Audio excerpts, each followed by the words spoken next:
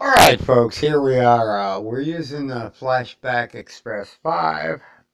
As always, Tim's on the cheap.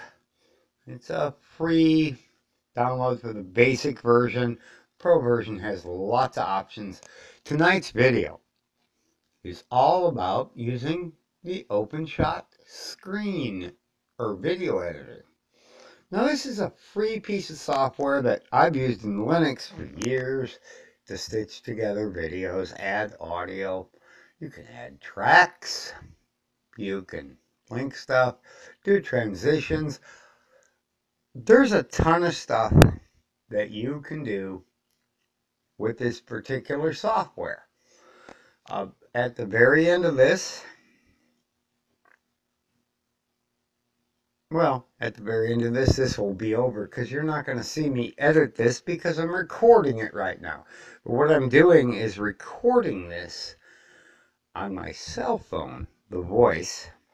The screen you're seeing on the Zotac Ci323, which has the necessary processing power to deal with this. I haven't tried it on the HiBook, but the HI12 last night just didn't care for it. It can be used to pick up sounds from your PC and your microphone, of course. If I had one, anyone who wants to donate me a wonderful microphone, I would appreciate that. I really can afford one, but I just haven't got around to it, as it were. Uh, and we don't know why I'm missing files, but we're going to play this just for giggles. Well, that's weird. Never had that happen before. Oh,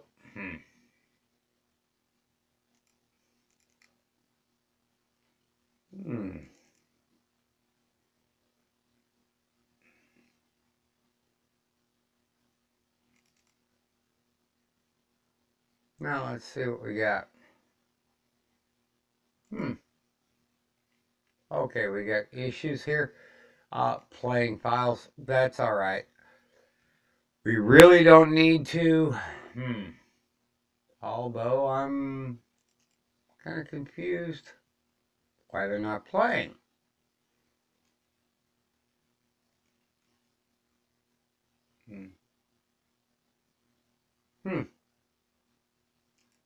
Well, thank you, Windows 10. That's neither here nor there. I'll eventually lay those in one of these tracks. You can add tracks, insert your videos. This is a free video editor. If you just need to get stuff on the web, this will do it for you. Now, you can't see it right now while you're watching the video, but you're watching the video, which means it's been done. You would just create a project, hit new project. You'll call it whatever you want.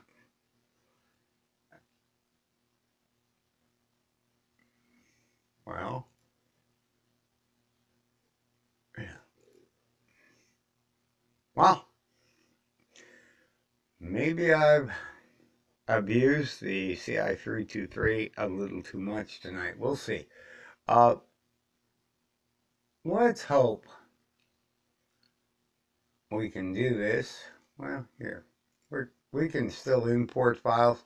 You would import your files, video, audio, whatever you need, even JPEG pictures.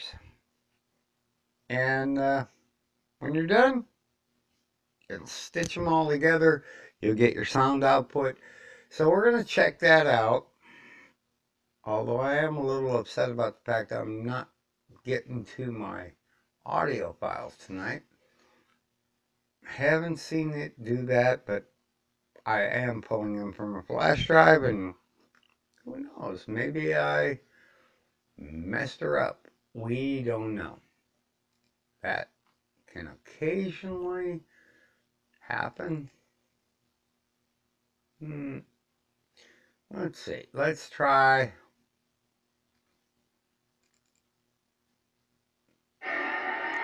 Nope, they work.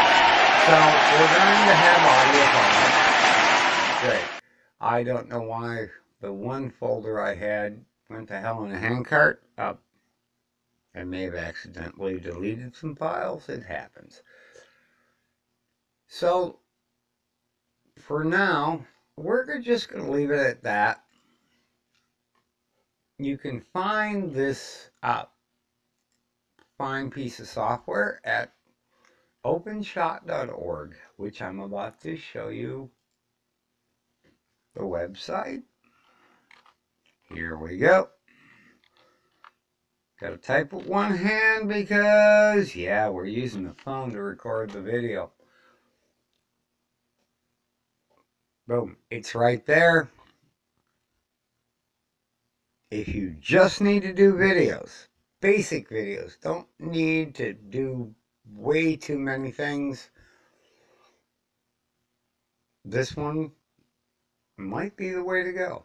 Or you could throw Linux on your machine and download OpenShot on that. All right, that's going to be it for this evening. And we are done, folks.